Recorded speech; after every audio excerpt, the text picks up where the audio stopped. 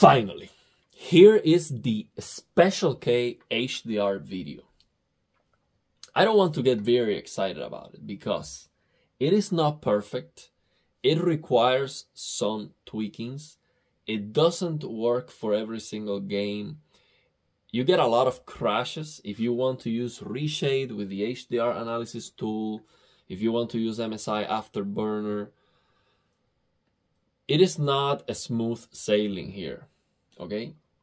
But if you don't care about perfection, if you want to have an option that works, sometimes it's just amazing, okay?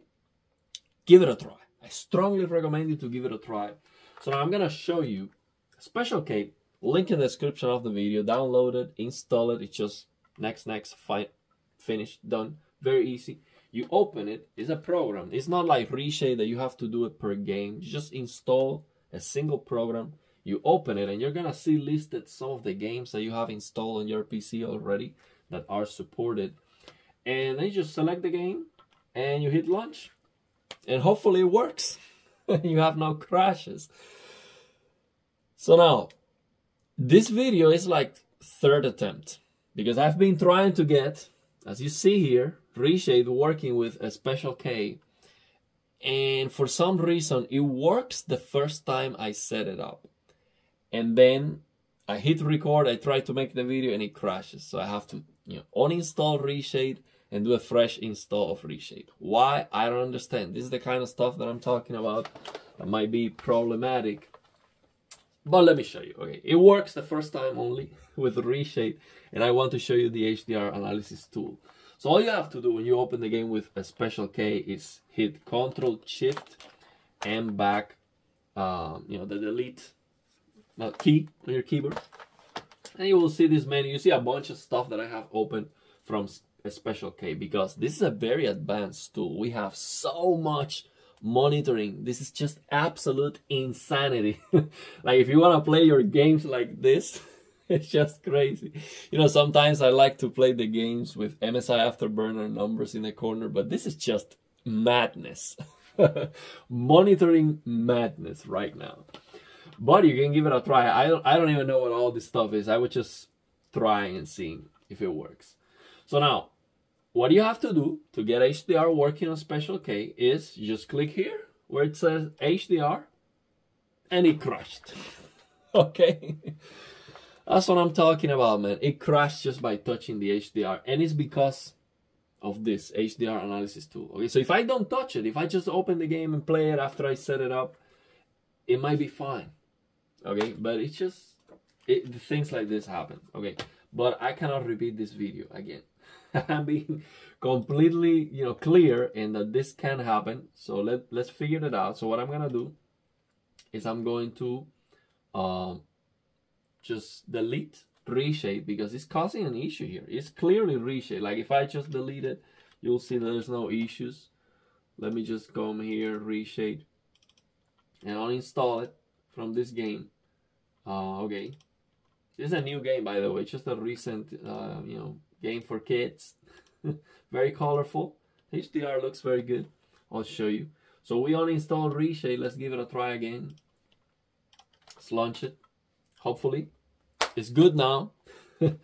And yeah, I wanted to show you the HDR analysis tool to talk about the black levels and the gamma adjustments and all of that. But now let's see if it works now. I'm gonna open the tool. Let's click HDR. See, it works. It's just Reshade. It is conflicting with Reshade. So you click here on HDR, click on HDR setup, and you get this menu right here. And all you have to do is click on SC RGB HDR. It's just an HDR format. That's the HDR format that Auto HDR uses. And then we have some settings here, depending on the brightness that you're looking for. You see here 934.5 candelas per square meter. Now, in my testing with the HDR analysis tool, I find out that this number here is not accurate. Okay, it's pushing a little bit more brightness most of the time. And the other thing that I see is that for some reason the brightness is kind of flickering. It's like it is forcing tone mapping down again and again and again. I think it might be some of these menus being picked up by the HDR analysis tool. I think it might be this thing here. You see LG SS CR2. I think this is where the flickering is coming from. But anyway, it is not exactly this is the brightness that you're getting. So ideally, you use it on a game where you can use the HDR analysis tool, so you can tweak this brightness. And also, what you have to tweak is this SDR to HDR gamma. Okay, this default gamma, I see that it works very well in some games, but it is not consistent for every single game. Like sometimes it looks too dark near black, sometimes it looks too bright, sometimes you have black level rays that you have to fix. So you would use reshade, which it worked for me. It worked one time. Then when I tried to open it again, it crashes. You would use reshade, you can use this SDR black floor emulation. So you use the Lilium's HDR black floor fixed shader, SDR black floor emulation, and that might fix that. Otherwise, you can, play around with this value. If you increase it, you lower the black level a little bit, but mostly then the gamma near black is affected more than crushing. So if you need to crush some black level rays, reshade is the best option when it works. In this case, it was crashing after the first try, basically. So I tried. When it worked perfect, but after I opened the game one more time, it was crashing. So let's take a look at it, basically. That's all we have to do. I would increase this a little bit more. So yeah, but I would need the HDR analysis tool or a lot of testing to know if this is the correct value. Who knows? It looks good regardless. It's not gonna look washed out or anything. Let me get some of these things out of the way. We have a lot of monitoring. One thing I would do for all the games here with my NVIDIA GPU, I would come here to frame limiter, advanced, I showed this on a previous video, and use NVIDIA low latency plus boost. Okay, that's going to potentially improve the latency, the responsiveness of the game. And then I would just, let me get all these tools out of the way, this on-screen display, boom, start eliminating some of these widgets, frame pacing, CPU, GPU, latency analysis, threads. See, we got all of that out of the way, and let's see how the game looks. Actually, see, it looks very good.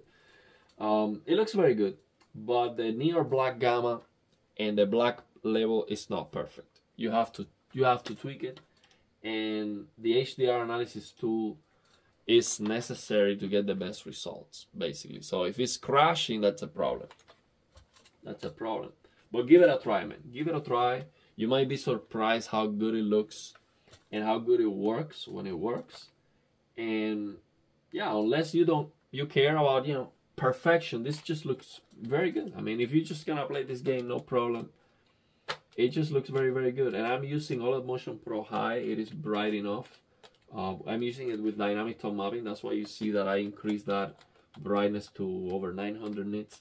So I'm not sure why 900 is the maximum.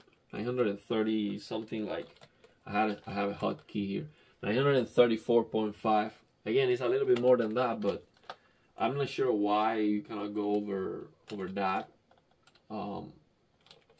So yeah, the other thing you might have to tweak is this gamut expansion. The colors might look overly saturated in some games, especially if you have to increase this gamma. So yeah, it requires some tweaking, but it looks very good. I have to say that. It does look very good. And this might be even better than Auto HDR if you tweak the settings, because the graph looks very good. The graph, I would say, on using the HDR analysis tool, when it works, the graph looks very good.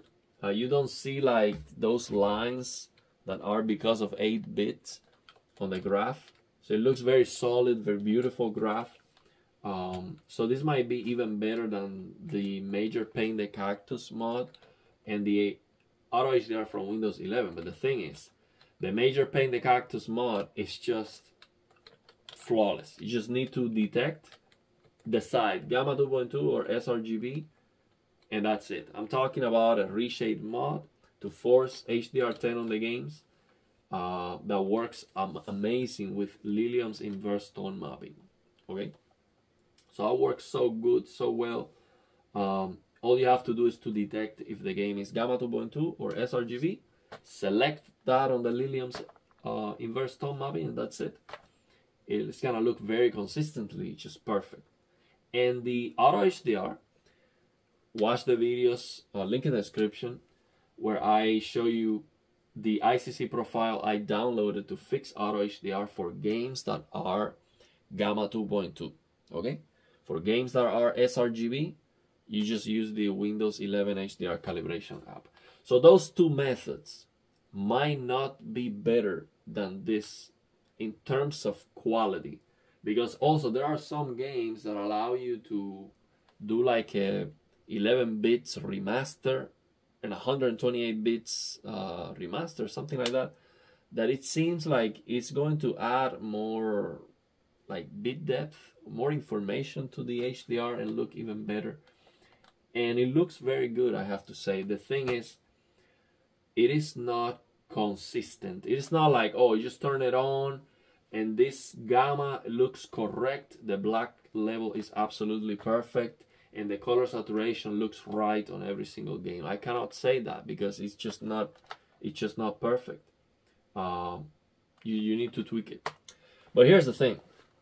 If you are already installing this, you install Reshade, you get the Lilium shaders, the HDR analysis tool, all these tools that I've been presenting to you.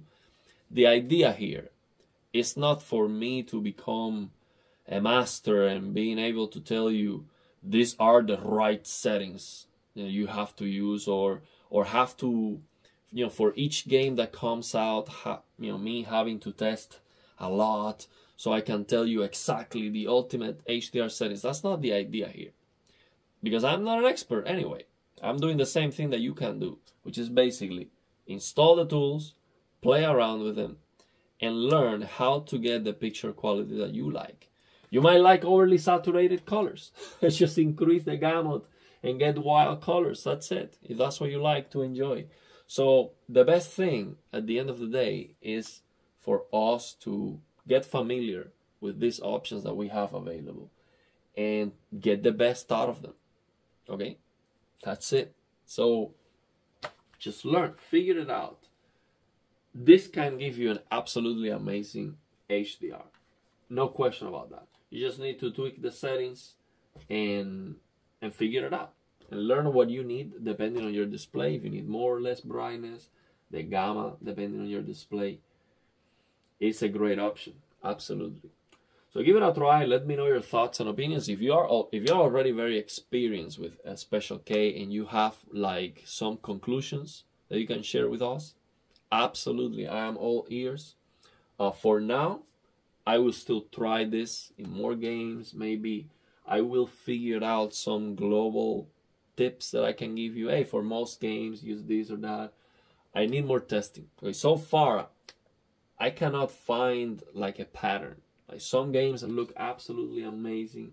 Some games I have to tweak this gamma. Some games look overly saturated. I have to lower the colors. The brightness is not exactly what they're telling you here sometimes. And sometimes I have to fix the black level race with the Lilium shaders. It's not consistent, so I cannot go crazy here and tell you, hey, this works for everything and just one click and done, because it's not.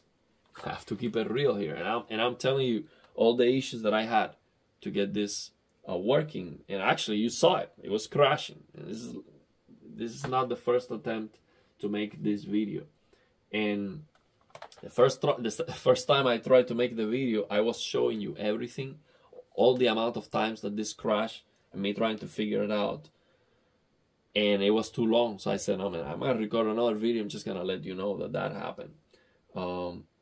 Because I don't understand why the HDR analysis tool was working perfectly fine, like a couple times. Like I was able to play the game, use it, play around with everything, and then I just opened the game one more time and it's just not working. Why? Who knows? It's just PC stuff. So if you have a PC learn how to do PC stuff. Share your thoughts and opinions. Let's learn together. And let me know if you have any questions. I'll do my best to help you out, maybe. I'm not very experienced yet, but with this thing, but I'll try my best.